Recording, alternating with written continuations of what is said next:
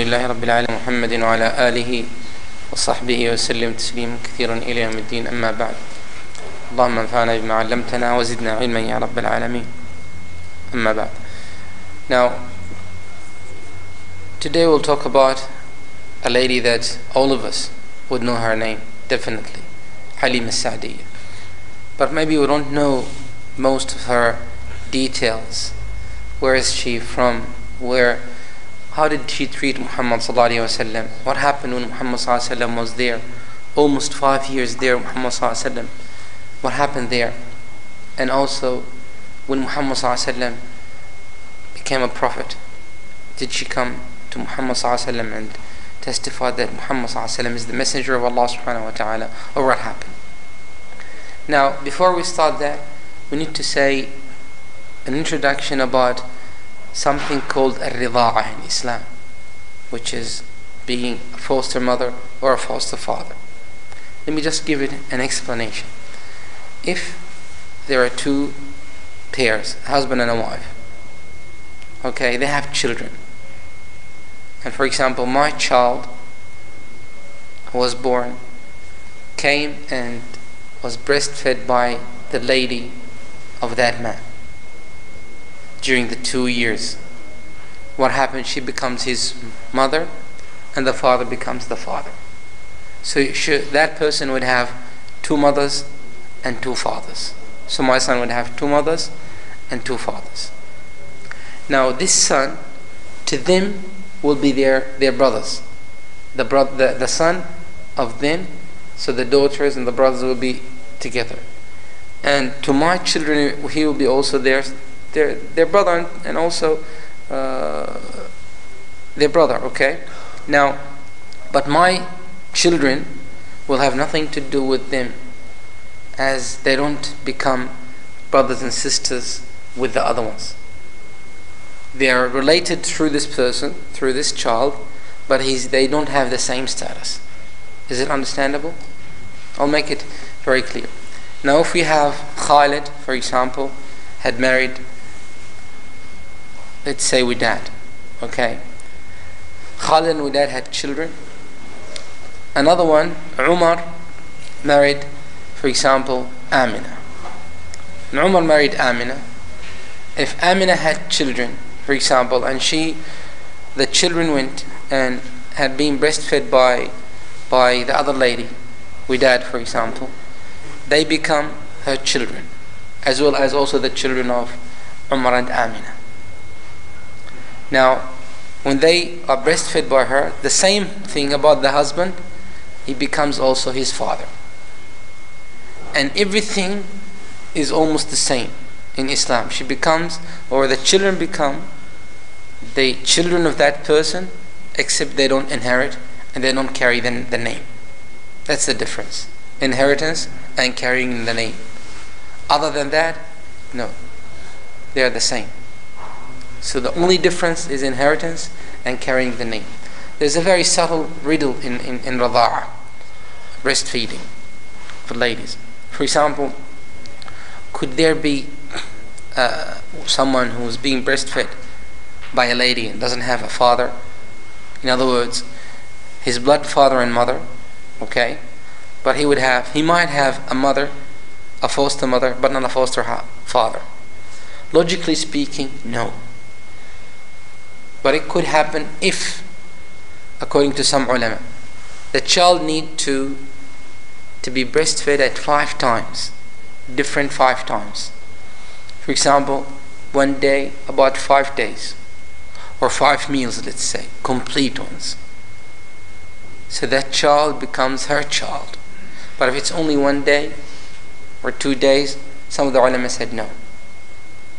Now, if we say, this is just a riddle, they say, if, for example, this lady was married to such and such, and she had a child from such and such person, and now my child is being breastfed twice from her, okay, and then she got married to another one, after of course staying the iddah, and she had another child from another person, and then she was breastfed again. My child's been breastfed 3 times with her. So 2 times with the previous husband and 3 times with that, she becomes the mother, but neither of the husbands would be his father. This is, by the way, this is what they use in some of the fiqh riddles. Now, but when the child becomes when just like Muhammad sallallahu alaihi wasallam and others, for example, especially in villages. For example, I am the brother of about 3-4 sisters. They're not blood brothers, but because my mother breastfed them. The same thing with my older brother. He was breastfed by another lady. In villages, it happens a lot. That's why it is so important that should be kept, and also with honest people. The witness in that, usually a lady, if she comes and said that you are the brother of such and such, and they know that the memory of this lady is sound, she's good, they trust her. But other than that, they may not accept the memory or the witness of a man. In that case, it could, but usually it's ladies. Now, in Muhammad sallallahu alaihi wasallam's case,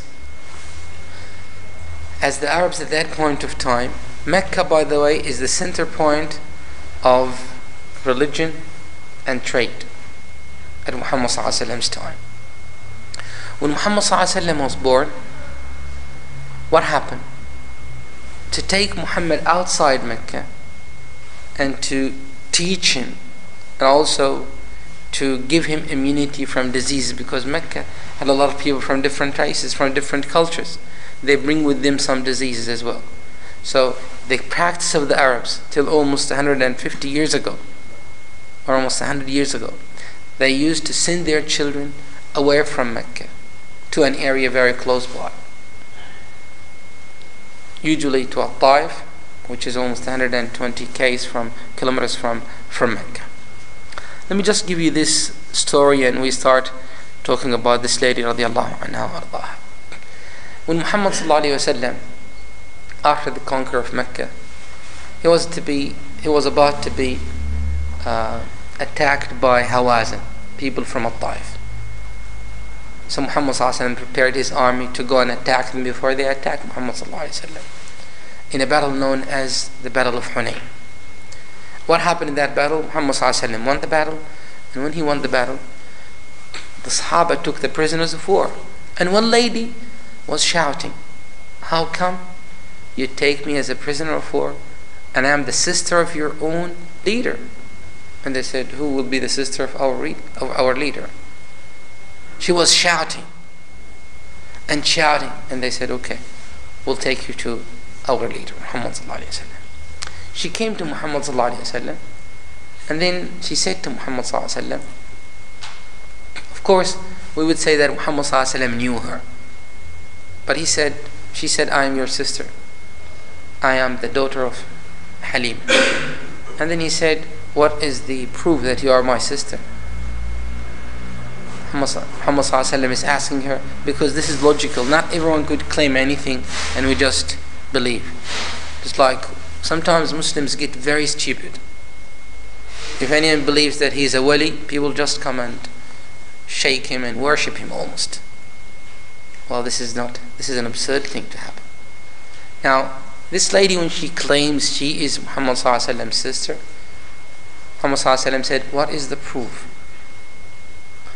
She said, "I was taking care of you one day, and you had bitten me."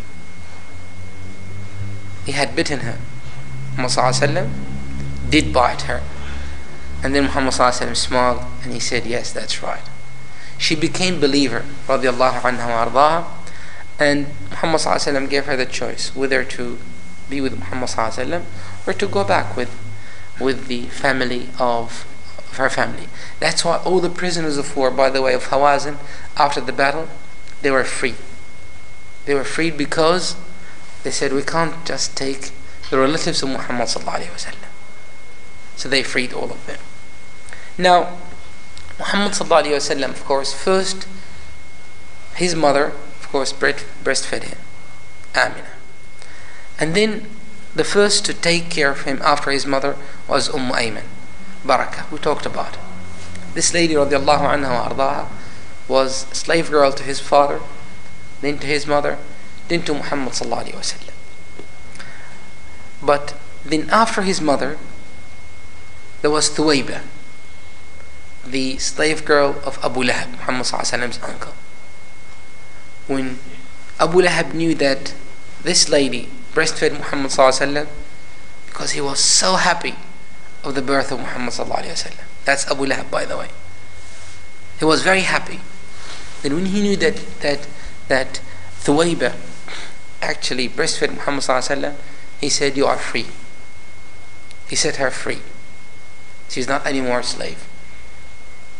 Now, it was reported, Al-Abbas was saying this.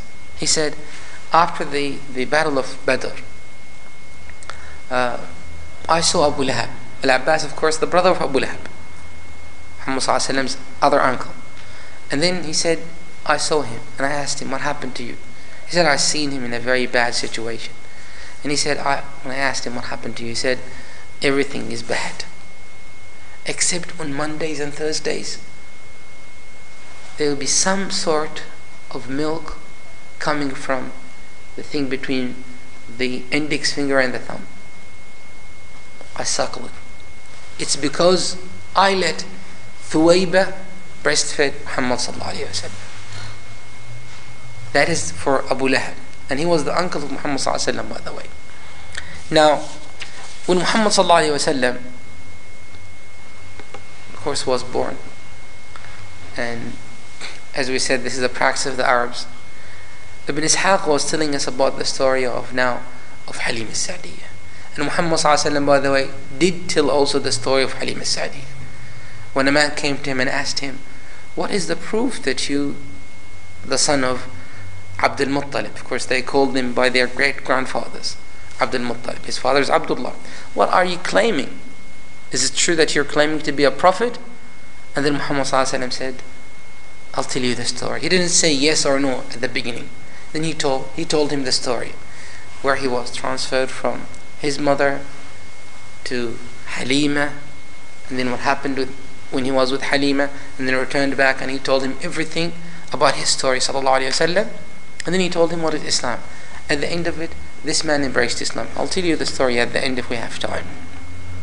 Now, Haleemah, her name is Haleemah bint Abi Du'ayb. Her father's name is Abdullah bin Harith. She's from Hawazin, from At-Ta'if. At-Ta'if is almost 120 kilometers from Mecca.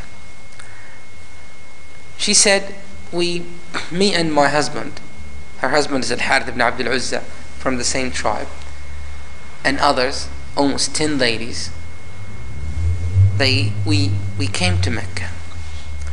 Now, she said, when we came to Mecca, we wanted to, because it was very drought, and we wanted to find one of the kids that we could take, one of the infants, especially before the 2 years, that we could take care of, breastfeed, and we could take some money from their fathers. Now, she said, I had a camel, very weak. In other narrations, she said, I had a very, very weak donkey. She said, we started to look for children. And we started to look for the children. Abu Talib, Muhammad sallallahu alaihi wasallam's, Abdul Muttalib, Muhammad sallallahu alaihi wasallam's grandfather, he said, when she knocked at the door, he said, what's your name? She said, Haleemah. And then he said, where are you from? She said, I'm Haleemah As Sadiyah. And Haleemah, by the way, means patient. Patience. And Sadiyah means happiness. Then he said, that is very amazing. Patience and happiness, that's good. It's a good ornament. It's a good fortune. It's a good sign of fortune. Then, when she learned that he was an orphan, because his father died before his birth, she said, well, we were not going to take him now. She almost declined. And then she started to look for another house to take a child. She said, we couldn't find anyone. And then after a while she said, my fellow ladies almost took their children with them. It's only me and my husband. We don't have anyone now. And then she suggested to the husband something. She said, it's not good really to go back without anything. Why don't we go and take the orphan? And subhanallah, suggestions such those things. For example, if you are going in a place and then someone might suggest, why don't we go, for example, and pray in the mosque, or why don't we go, for example, and visit one of the brothers, instead of going to a place which may be not a good place. SubhanAllah, good suggestions do come from good people, or from those who have some good inclination within them. That's why Allah subhanahu wa ta'ala give it to those who have some sort of inclination inside. When you have that inclination, Allah subhanahu wa ta'ala gives you the tawfiq, the success to be guided to the right thing. SubhanAllah, sometimes you see evil things in front of you, and if you are by yourself, you wanted actually to do them. But subhanAllah, when they are in front of you, you don't want to do them. Why? Because of your good deeds that you've been doing in the past. Maybe because of one prayer that you said to Allah subhanahu wa ta'ala and it's been accepted. And when it's been moved away from you, you say, subhanallah al-azim, alhamdulillah that it's moved away from me. You don't know why. And if you come back to your senses, you say, wallahi, alhamdulillah that Allah moved it away from me. But if it happened to me now, I'm not going to refuse it. Wallahi, subhanallah, this happens to almost all of us. Something bad in front of your eyes, don't name, just like name anything in your mind of an evil thing, and then subhanallah, into your mind you say, no, not now. And then when you refuse it, subhanallah, Allah makes you hate it. Then when you go by yourself, sometimes shaitan comes back to you and say, why didn't you do it? And even sometimes if you go and chase it, you want it, you don't find it. Or sometimes when you want to do an evil thing, there would be someone with you who wouldn't be happy with it, so you just become shy of doing it. And say, wallah, if it's that person wasn't with me. So this is, by the way, from Allah subhanahu wa ta'ala's tawfiq, that Allah is guiding you because of either a prayer of your parents or someone, or yourself, or of your good deeds, by the way. Now this lady, radiallahu anha wa ardaha, she suggested this, and a suggestion that changed everything for her. It wasn't just like a normal suggestion, whether we go to such and such restaurant or such and such restaurant, almost similar. But she suggested something more. Then the husband said, why not? Okay, let's go. That's why it is very important, by the way, my brothers and sisters, when you do something, especially of good, make sure that the ones around you are supporters of good and stoppers of evil. Because if they are the opposite, if they are supporters of evil, whatever good you suggest, they refuse it. And whatever bad you suggest, they will accept it. So if they are good, they will support it. Now, the man supported her, his wife. And he said to her, okay, why don't we go? Now, she went back to the family. She decided to take Muhammad sallallahu alaihi wasallam. Now, when she took Muhammad sallallahu alaihi wasallam, that's what she's saying, by the way. When she took Muhammad sallallahu alaihi wasallam, the donkey or the camel was very weak. It was the last one. They sometimes will tease her and say, your own donkey or your own camel is very weak. Why did you come with us? And she said, I was so hungry. You don't have anything. There's no milk in my breast, she said. So, and also the drought that they had at that point of time in their houses, in their villages, in their country, is so much so that all of their cattle, all of their sheep, almost very, very fragile, very weak. See, that the moment I took Muhammad sallallahu alaihi wasallam, it's only days sallallahu alaihi wasallam. The moment she took Muhammad sallallahu alaihi wasallam, everything changed.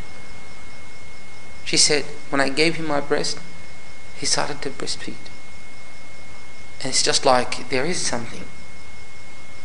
She said, I could know that there is, it's not something that from me, but from somewhere I don't know.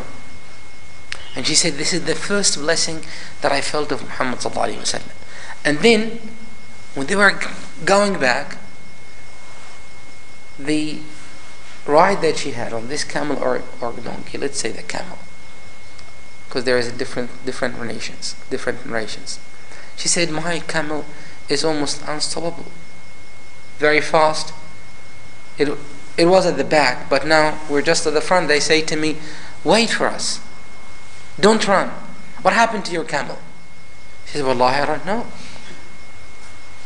Now this is the beginning of the blessings that happened to this great lady radiallahu anha wa ardaha. And then she said, when I came home, she had also other children. Of course, because if a lady would have milk in her breast, that means she had also other children. Now, she said, it wasn't enough for one child. But subhanallah, when my other children came, they were able to also be breastfed and suckle, and milk would come for them. And then she said, the night that we slept, that night after taking Muhammad sallallahu alaihi wasallam, it wasn't far away, of course, from Mecca, it was 120. She said, the night that we slept, Muhammad sallallahu alaihi wasallam with us, it was the best of our nights. We didn't feel like anything with the things before we feel. And then the husband said to Haleemah, he said, Haleemah, Wallahi inni la'araki qad akhadti nismatan mubarakah. He said to her, Haleemah, I think you took a blessing. That was from the first night, by the way. And it was a blessing. Now, and then he said, don't you see what happened to us from the night that we took Muhammad sallallahu alaihi wasallam? Don't you see the blessings around us? And then he continued to say, and this blessing will continue. Of course, by the way, they slept halfway before they come to their own village. And it was very fast, the camel that she rode, radiallahu anha wa ardaha. Now, when they arrived to their families back home, Haleemah As Sadiyah had this child, sallallahu alayhi wa sallam, Muhammad sallallahu alayhi wa sallam.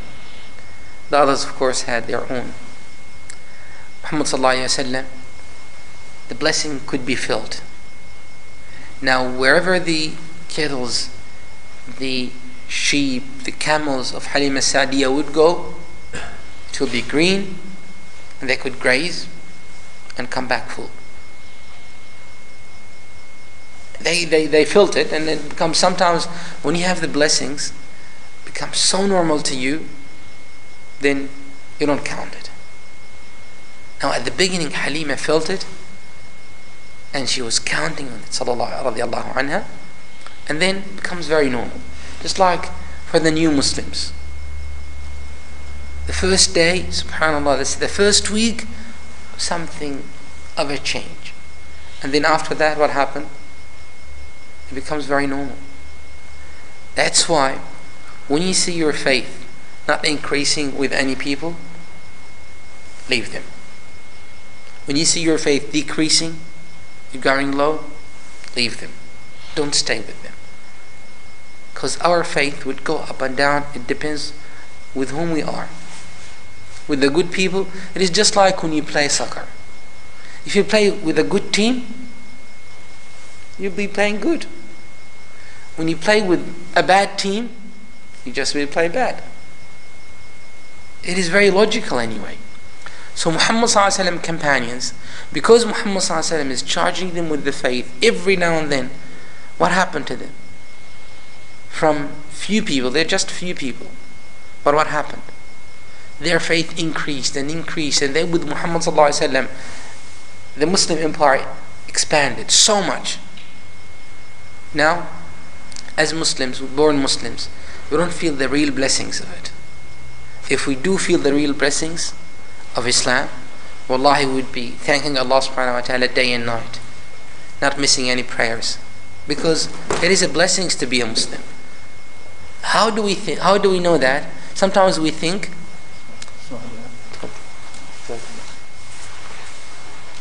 how do we know that? It's a blessing from Allah subhanahu wa ta'ala. Logically, you say, subhanallah, alhamdulillah, that I don't worship a statue. And you say, those who worship a statue, I don't know, how do they worship a statue? Because your logic, your faith is making you straight. But maybe if you get used to worshipping statues, and those who worship statues, maybe one day you will worship it. But when you are with those who are reading the Quran, praying, elevating yourself, you see higher status.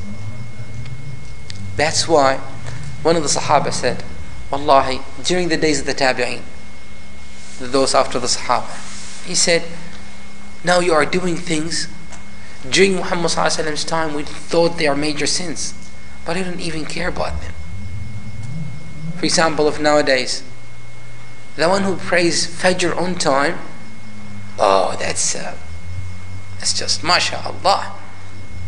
That's a sheikh. While it should be, everyone is praying Fajr on time. Especially if you're a Muslim, this is a default to pray Fajr on time. Those who don't pray Fajr on time, they're actually, we don't know. It is just like if you are at the university. Okay. The normal way is to be at your classes before the start of it. That's the normal way. But if you become late or don't show up, there's something wrong with you. The same thing with prayers. It becomes for us the opposite. If you are good and excellent, you pray on time. Well, if you are actually normal, you pray on time. If you do the extras, that's the good thing. Those who come to university and come on time, everything on time, okay. But now what judges that is your own attendance and your own prayers. How does it affect your own behaviors? That's the judgment. The same thing, you attend at the university, your classes, does that affect your own grades or not? If it doesn't, you're bad. If it does, you're good. Same thing with the prayers. If they do, it's good. If they don't, there's something wrong with it. You need to fix it. Now this lady radiallahu anha, as we said, Muhammad sallallahu alaihi wasallam's blessings started to be seen to everyone. Now all those around Haleemah said, whenever you see the cattle, the sheep, the camels, the donkeys of Haleemah is going, follow them. Just graze with them. Let our sheep graze with them. And so whenever they would go, that means it is a good area to leave your camels there. Now, when Muhammad sallallahu alaihi wasallam stayed there almost after 2 years, of course, 2 years is when the son, especially now in Islam, the son is you stop him from being breastfed after 2 years. You do your best to stop before so they get trained. Now, she was talking about Muhammad sallallahu alaihi wasallam. Of course, Muhammad sallallahu alaihi wasallam at these 2 years, how was he growing sallallahu alaihi wasallam? Haleemah As Sadiyah said, I saw him growing twice as any normal one. In his intellect, in his shape sallallahu alaihi wasallam. And she said he doesn't look like other children sallallahu alaihi wasallam. He wasn't like them. And then she almost said he looks like a man. Even he was almost at 2 years old. He looks like a very tough man sallallahu alaihi wasallam. She said one day, my son, the Qurashi, they called Muhammad sallallahu alaihi wasallam, and my other sons were playing. And when they were playing, she said, played. Two men came and took Muhammad sallallahu alaihi wasallam while he was playing with the children. When they took Muhammad sallallahu alaihi wasallam behind a tree, they stayed with Muhammad sallallahu alaihi wasallam. So what do you think the children should do? They went running to their mothers, Haleemah As Sadiyah, and also her husband, to tell what happened to Muhammad sallallahu alaihi wasallam. Now, when they came, they saw Muhammad sallallahu alaihi wasallam's face. They saw him standing, and his face is pale. Muhammad sallallahu alaihi wasallam, when he was narrating the story, he said, two angels came to me. And when they came to Muhammad sallallahu alaihi wasallam, they opened his chest, an operation, without or with anesthesia. This is now a miracle. They took his heart out, sallallahu alaihi wasallam, cleaned it. Any heart will have an inclination towards evil, but not Muhammad sallallahu alaihi wasallam's heart. They took it and cleaned it, so there is no inclination towards any sort of any evil. Very clean. The basin was a golden one. The water was the water of Zamzam. They cleaned it, they put it back. It was almost a complete operation in matters of seconds. Now, when the family came, Muhammad sallallahu alaihi wasallam said, I could see these two men. One of them helped me to stand up, and I thought that people could see them, but no one saw them. They didn't talk about these two. It was Muhammad sallallahu alaihi wasallam by himself looking at them, and his face was pale, sallallahu alaihi wasallam. And he said, my mother Haleemah came and hugged me, and I could see the men there, but it seems to Muhammad sallallahu alaihi wasallam that no one is actually could see them except Muhammad sallallahu alaihi wasallam. He said, my father came and saw me, and then they thought that something happened to me. What happened? During those days, by the way, it was also narrated that when this happened to Muhammad sallallahu alaihi wasallam, during those days they will take the person to an oracle, a magician. Now, when they spoke with him, with Muhammad sallallahu alaihi wasallam, anything happened to you? He said no. Asking questions, they said no. The man said, the husband said, well, he sounds alright, there's nothing wrong with him. But Haleemah insisted. He said, we should take him. Maybe something wrong happens to him, we don't know. Now, she took him to a very well-known oracle who tells the future. When he saw Muhammad sallallahu alaihi wasallam, and then he spoke with Muhammad sallallahu alaihi wasallam. And then he said, he spoke with Muhammad sallallahu alaihi wasallam, because Muhammad doesn't worship the idols, the whole tribe worship the idols, and he hates the idols, sallallahu alaihi wasallam. And he was very young, just like a few years, almost 4 years, sallallahu alaihi wasallam. Then the oracle said to them, the magician told them, he said, this young person, when he becomes a man, he will rebuke and insult your gods, and he will bring a new religion. So kill me and kill him. Don't let him. And Haleemah As Sadiyah said, Wallahi, we thought that the boy is insane. You are insane. You are the crazy one. We will not kill our child, and he will not kill you. If you want to kill yourself. And they left him. Now, to this incident, by the way, this story is not mentioned in many of the books of the seerah, that they did go to this oracle. Another story happened that his uncle Abu Talib, or his grandfather, took him to one of the oracles, and Muhammad sallallahu alaihi wasallam wasn't there. He took him and they stayed for a while. Then Muhammad sallallahu alaihi wasallam left. But when the oracle said, where is the child? Muhammad already left. Then he said, this child will have a future. And Abu Talib himself knew that Muhammad sallallahu alaihi wasallam had a future. Now what did What did they do after that? They were afraid that something happened. She said, I was afraid. Me and my husband were afraid that something could happen to Muhammad sallallahu alaihi wasallam. And of course, if something happened, what happens? They will blame her and blame her husband. So she said,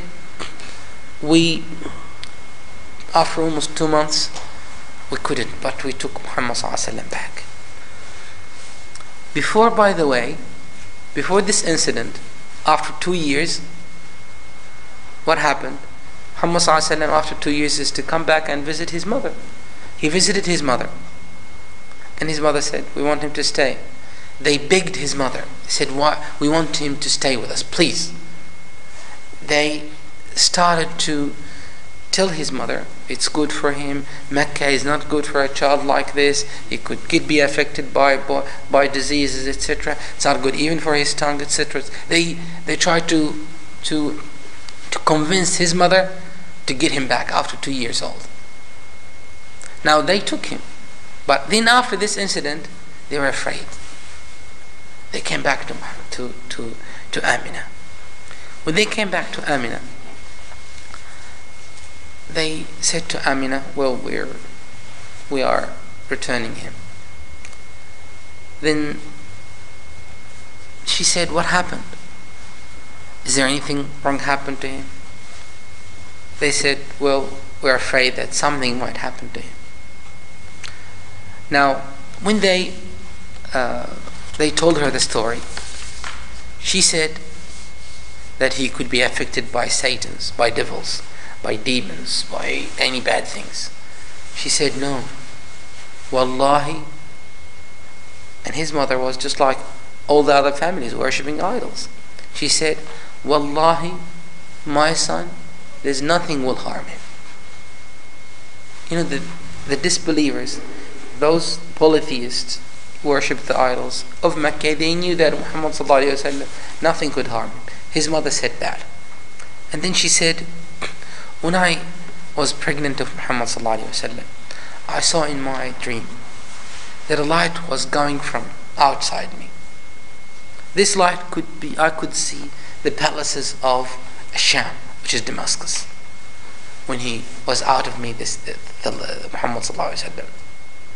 And then she said, when Muhammad sallallahu alaihi wasallam went down, she gave birth to Muhammad sallallahu alaihi wasallam. She said he came depending on his hands, sallallahu alaihi wasallam. Anyway, to say he is or he isn't, well, she said that. Now, and then she said his head was up to the sky of Muhammad sallallahu alaihi wasallam. Then she said, don't even think of this. Nothing will harm my child. She had that steady belief that Allah subhanahu wa ta'ala will not harm, that nothing will harm Muhammad sallallahu alaihi wasallam. Now, they said she took him for a while and then returned back to his mother when he was 6 years old, sallallahu alaihi wasallam. Now, when this opening of the chest happened to Muhammad sallallahu alaihi wasallam, it happened to him, by the way, 2 times. Once when he was 4 years old, the other one when he was 50 years old.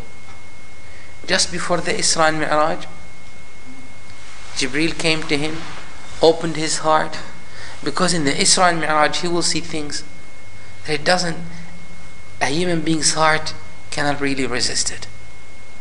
It needs someone's heart. It needs a heart that is different from other human beings. What happened? Jibreel took Muhammad sallallahu alaihi wasallam's heart and filled it with wisdom, faith, and then put it back. So Muhammad sallallahu alaihi wasallam, on this journey of Isra and Mi'raj, as Allah subhanahu wa ta'ala talked about, Alam nashrah laka sadrak, don't we open your heart? It's in the Quran. Some others would say, especially the Muslims, will try to make things very logical. Well, it wasn't. It was actually a metaphorical way. Well, when we say metaphorical way, and everything we talk about metaphors, then Muhammad is just like any normal human beings. That's what the trap is.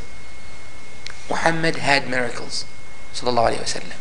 Muhammad did have miracles, sallallahu alaihi wasallam, and the least of them The least for us to say, there are many miracles of Muhammad sallallahu alaihi wasallam. For example, Qadi Iyad in Shifa mentioned almost about 1,000 of the miracles of Muhammad sallallahu alaihi wasallam.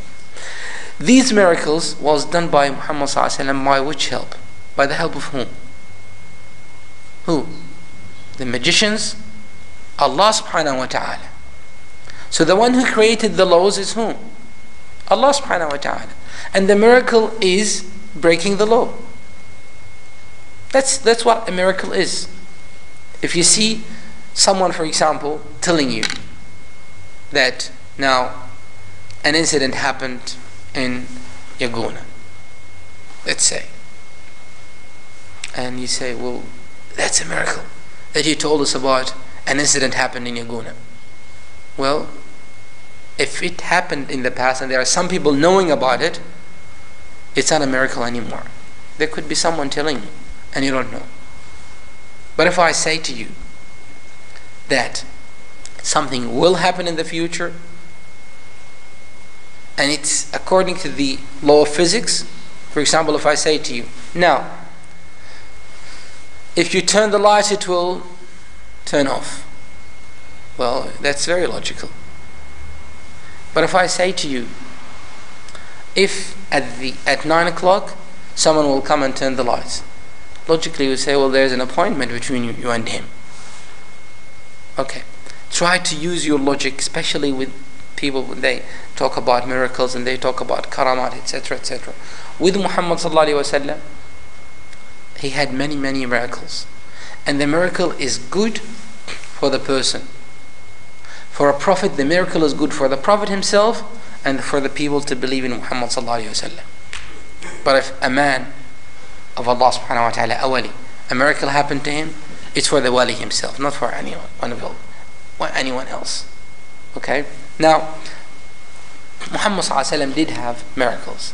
Now, Muhammad sallallahu alaihi wasallam, when he talked about himself, when he's telling us about this story, he said, when these two angels came, one of them said, after finishing operation, they said, he was 4 years old, they said, let's weigh Muhammad sallallahu alaihi wasallam with one of his ummah, one of his nation. Muhammad overweighed him. He said about 10. Then Muhammad overweighed him. How about 1,000? Muhammad overweighed him. And then the other angel said, Wallahi, if you put all of his ummah, he will overweight them. Muhammad sallallahu alaihi wasallam. The weight of faith, by the way, is not how much do you weigh. As Muhammad sallallahu alaihi wasallam said, in the day of judgment, the fattest person would come and he will not weigh in the sight of Allah subhanahu wa ta'ala an atom. And there will be the slimmest person who's coming, and in the sight of Allah subhanahu wa ta'ala it would be heavier than the mountains. So your faith is actually your weight. It's not how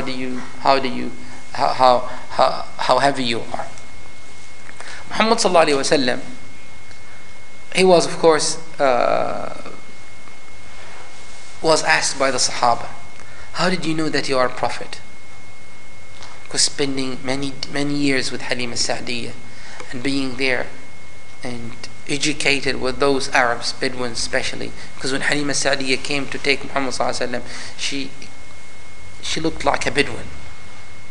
The narration said it was a Bedouin lady coming to pick Muhammad sallallahu alaihi wasallam. Now, how did Muhammad sallallahu alaihi wasallam know that he's a prophet from an early stages of life?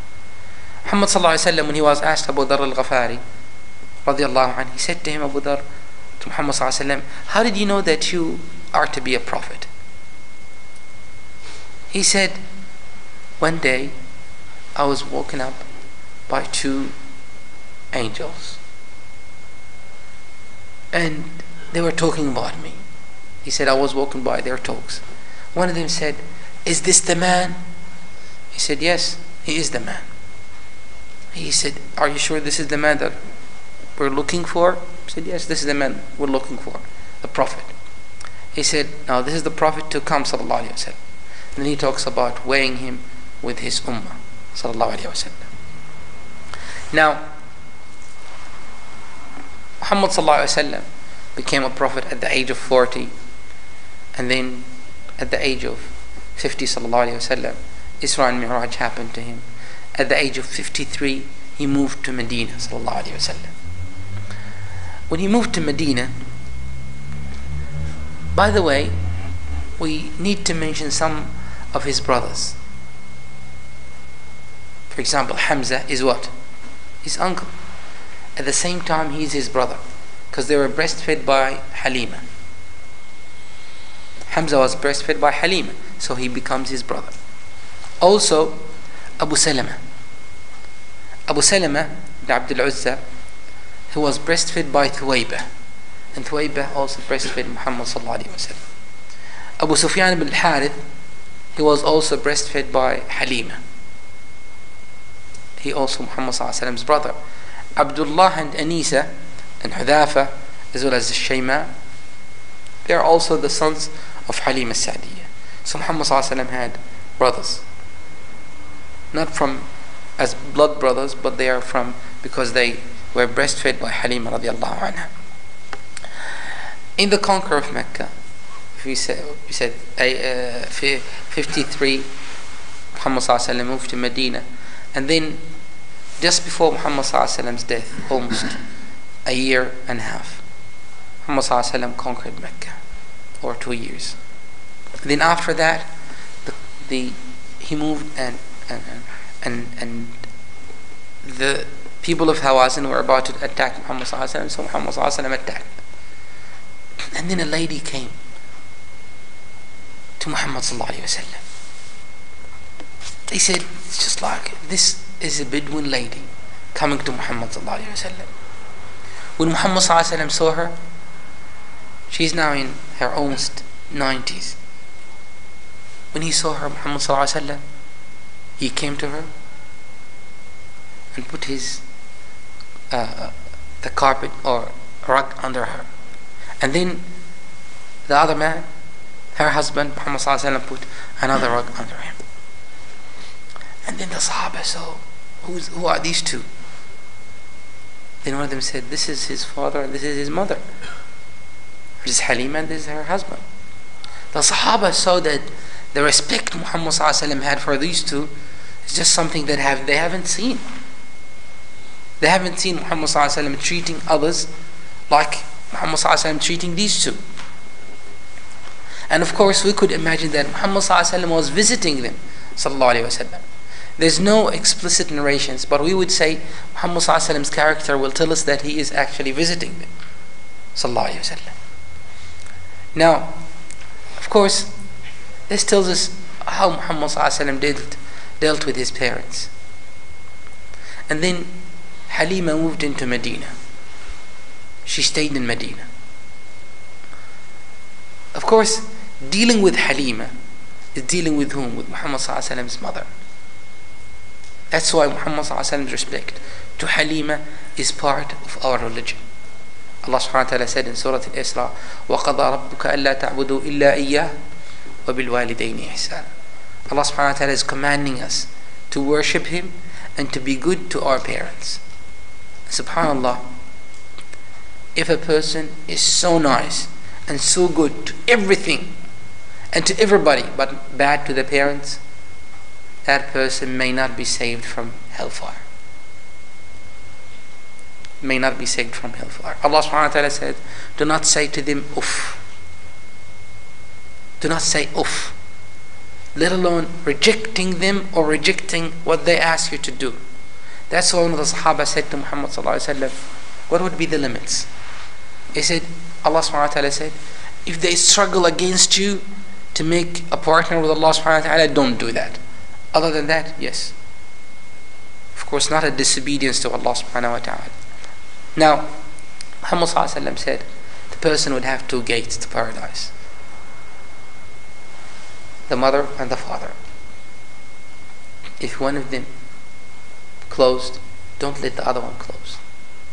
Muhammad sallallahu alaihi wasallam was praying with them, making khutbah on the minbar, and he said, Ameen, Ameen, Ameen. Then the Sahaba said to Muhammad sallallahu alaihi wasallam, why are you saying Ameen? He said, Jibreel came to me and he said to me that if a person his two parents or his parents are alive, but they did not, his manners to them and his respect to them did not lead him to paradise, he will be in hellfire. In other words, if you're not treating your parents good, there's no paradise. One of the Sahaba of Muhammad sallallahu alaihi wasallam, he was about to die. Muhammad sallallahu alaihi wasallam, Sahabi, about to die, and his mother is there. Muhammad sallallahu alaihi wasallam is there, and the Sahaba said to him, "Say la ilaha illallah." He couldn't. He said, "I can't." Say la ilaha illallah. He said, "I couldn't." Say la ilaha illallah. He said, "I couldn't." They came to Muhammad sallallahu alaihi wasallam to tell Muhammad sallallahu alaihi wasallam what's happening. Muhammad sallallahu alaihi wasallam said, "Does he have any parent living?" He said, "Yes, his mother." He said, "Go and ask her. Is she pleased with him or not?" They went and asked the mother. She said, "I'm not pleased with him." Then Muhammad sallallahu alaihi wasallam said, "Okay, that's the cause. He couldn't say la ilaha illallah. Tell her to be pleased with him." She said, "No, I'm not pleased with him." Then Muhammad sallallahu alaihi wasallam said to the Sahaba, "Gather some wood." For what? He said, "We will light a fire." Then light a fire. And then the mother said, "For what?" Muhammad sallallahu alaihi wasallam said, "We will burn him in this life, so in the hereafter he wouldn't be burned." Then she said, "Why?" He said, "Well, if you're not satisfied and happy with him, hellfire will be, of course, he will be there." And she said, "No, I'm satisfied. I'm very happy with him." Then Muhammad sallallahu alaihi wasallam said, "You sure? Because sometimes you say something to make others pleased, not from the heart." Of course, she said yes. Then Muhammad sallallahu alaihi wasallam, "Now go and he will have said it now." The Sahaba said he said it, and then he died. He said la ilaha illallah before his death, because if the last word was la ilaha illallah and the person died, the person goes to paradise, as Muhammad sallallahu alaihi wasallam said. Now Muhammad sallallahu alaihi wasallam set an example with his mother. She was his foster mother. How many, unfortunately, of the Muslims with their real mothers, wallahi, I've seen someone who's treating his mother, and he was a Muslim, and some people look at him as a good man. And I said, subhanallah, I couldn't really stop. I said, how dare you talk to your mother like this? He said, what? I said, if you're talking to someone else from the streets, you wouldn't be talking like that. He said, but she did. I said, if she did what she did, you can't do anything. You cannot say anything. You cannot utter words that make her angry. Let alone you yourself, you're the one who's doing the mistake. And he was shouting at his parents. And I said, subhanallah, why are you doing this? He said, you don't understand, Zayd. I said, la ilaha illallah. I can't stay in a house like this. Shouting at your parents, I can't. It's a major sin to do that. Shouting. Of course, if they ask you to do something and you don't do it, it's a major sin. Of course, it shouldn't be disobedient to Allah subhanahu wa ta'ala. That is why when Muhammad sallallahu alaihi wasallam was recommending the Sahaba, he said to them, as Salim mentioned that, Ayman radiallahu anha or Salim mentioned that, also obey your parents, because obeying them is almost leading you to paradise. Why would the family will be destroyed if the parent said something and the child said no? What happened? A rebellion inside the house. What happened to the society? There's no society, there's no respect to each other. So what happened? It's very easy to get agitated, to go and rampage and to go and do something against someone. So what happened? Society will be an evil society. That is why Islam is concentrating more and more on the family, especially the parents, because dealing with them educates you. Dealing with them trains you. listening to them gives you an experience from the past. If it's good, you benefit. If it's bad, you try to avoid, because not all parents are the same, by the way. Even if the parent is very bad, you shouldn't do anything wrong to them. You should be very, very tolerant to them. One story of a parent, wallahi, I can't forget this story. Sometimes there would be examples of parents who are very bad, that no one could really resist to tell their stories. And sometimes it would be so bad so that it will be just like generations carrying that bad. One person, he was married. Subhanallah, after his marriage, his wife kept nagging him about his father. His father is very old, almost deaf. He said, okay, what should I do with him? She said, just kick him somewhere. They were living in a village, and near the village there is a forest, almost a desert. There's no one there. And he said, okay. He took a carpet, just a rug with him, and some food, carried his father inside the jungle, put the carpet, placed his father, and left. While he was leaving, his father was speechless, cried, the tears coming down. He couldn't cry. And he said, why are you crying? He said, by Allah, you're much nicer than me. He said, why? He said, I did the same thing for my father. I didn't even put a carpet under him. I didn't put anything under him, just put him on the ground, without anything, without any food, without anything. And then he said to him, expect that from your own child. Doing something nice to your own parents is almost a debt. It will be repaid for you in different ways. If you are good to your parents, it could be in any ways. In the success that you have in your life, in the money that you have, in the everything good that you have, maybe in your family, in your children, you don't know. One of the brothers came to me, and he was very nice to his own parents, and he said to me, he came crying up, and he said to me, people are talking about me, and people are saying this and this about me. And he said to him, why do you mention the bad thing? Why don't you mention the good thing? I said, isn't your wife muhajjaba? He said, yes. He said, wallahi, she prays at the night, she wakes me up for Fajr, she is this and she is that, and she reads the Quran almost daily, she's a good lady. And I said, how about your daughter? He said the same thing about her. And I said, just tell me something. If I curse you the whole day, or your own daughter is somewhere you don't know, what is easier for you? He said, if you curse me the whole day. But if I don't know where is my daughter, that's very bad. I can't live with that. I said, subhanallah, we forget about the blessings of Allah subhanahu wa ta'ala, because it becomes so much so, becomes norms and customs. We don't even take them as a credit, as a blessing from Allah subhanahu wa ta'ala. Muhammad sallallahu alayhi wa sallam was, of course, looking after this lady as she is his mother sallallahu alayhi wa sallam.